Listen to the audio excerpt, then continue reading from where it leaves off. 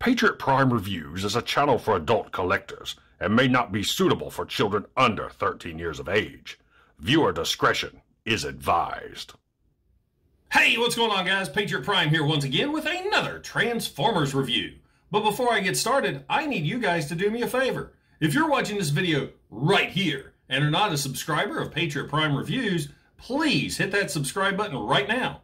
It won't cost you a thing, but will help me and my channel out tremendously. Also, make sure and visit my sponsor, Toyhax.com. Toyhax provides reproduction and upgrade decal sets for Transformer toys from Generation 1 to the latest modern figures. Make sure and stop by the Toyhax Armory, where they can equip your figures with new weaponry in multiple colors. And Toy Stages provides backdrops for figure displays and photography. Each purchase with Toyhax earns you RoboCents that can be used for future purchases. You can check your balance anytime in your cart. Toyhax is a company run by collectors for collectors. So check out Toyhax.com and make your collection stand out from the rest. And tell them Patriot Prime sent you. Now, on to the review. The featured bots in this video is Transformers Generation Selects and Transformers War for Cybertron Trilogy Netflix Deep Cover.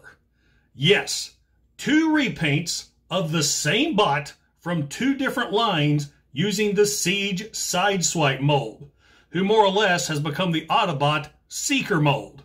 So taking a quick look at the packaging, this is the Generation Selects Deep Cover, your normal Generation Selects box, brown cardboard, spray painted Autobot logo, name on a sticker.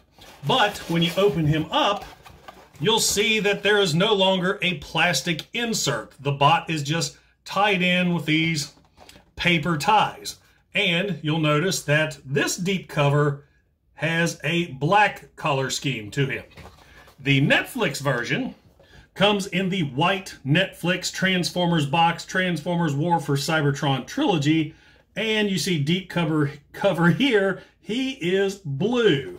Got some nice black and white and red and blue artwork there on the side. Looks really good. Back of the package, there's deep cover in robot mode and vehicle mode. Side of the box has Kingdom artwork in black and red. So now, without further ado, let's get both of these bots out of their cover and check them out. And welcome to Patriot Prime Reviews.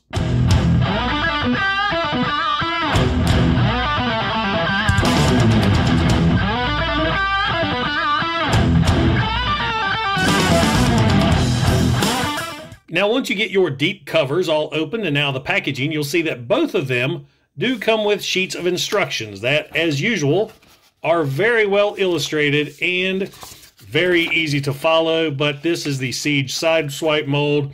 You should know how to transform these bots by now. The Generation Selects deep cover also comes with a blaster, a smaller blaster that is actually painted. It's black but painted white, and the launcher, which is black with a silver tip. The Netflix deep cover just comes with the smaller blaster, which is in all gray, and the launcher, which is all black. Now let's take a closer look at the figures themselves. Now this review is going to be more of a comparison because I have reviewed this mold before. A couple different times, actually. So if you want to check out my original Siege Sideswipe review, just click the link above. Now, the first thing you notice, of course, is the coloring. Now, the Generation Selects deep cover is designed to look like the 2003 E-Hobby version, which was also a repaint of Generation 1 Sideswipe. He's primarily black with white and navy, where the Netflix version is mainly blue with black and a light gray. Now, taking a closer look at the face sculpts, I did notice the difference in the eyes.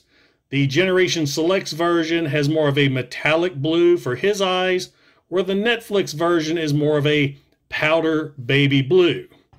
Both figures have the Tampographed Autobot logo right there on the chest, though the Netflix version is battle damaged. And you'll notice the Netflix version has battle damage and scuffs all over, just like the Siege figures.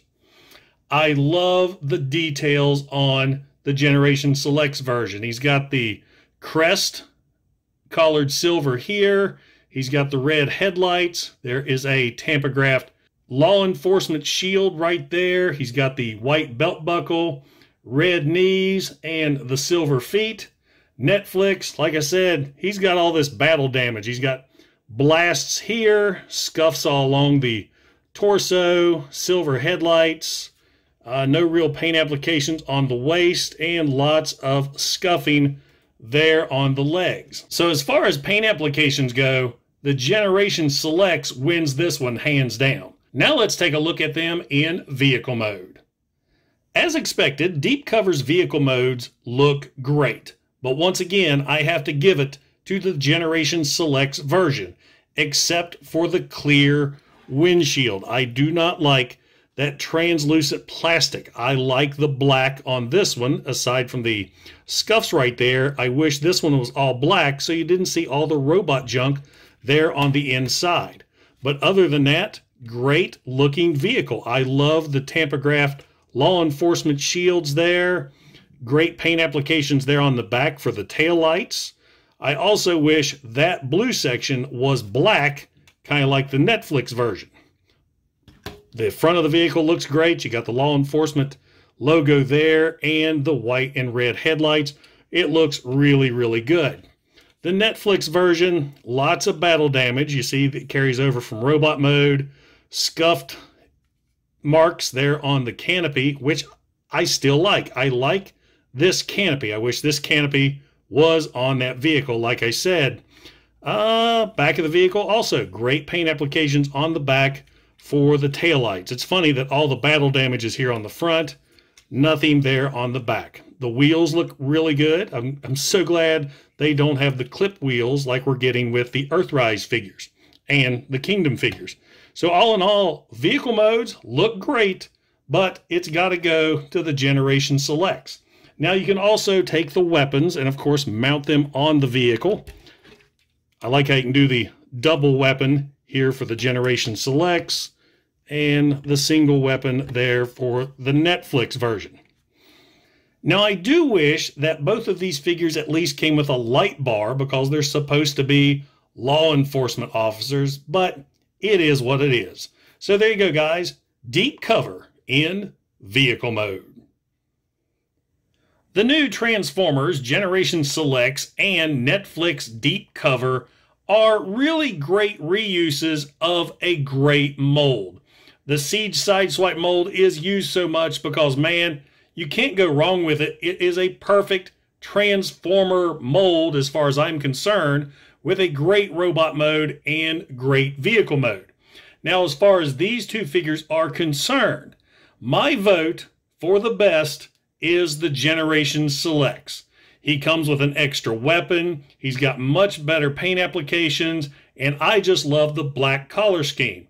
Not a big fan of his translucent plastic in vehicle mode, but it's nothing I can't live with since I display mine in robot mode anyway.